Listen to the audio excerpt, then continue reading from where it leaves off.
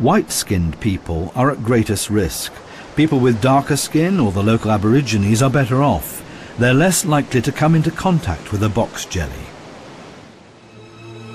The following pictures will explain why.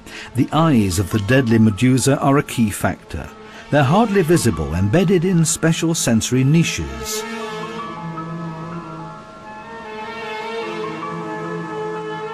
Only if magnified 50 to 100 times are they identifiable as eyes.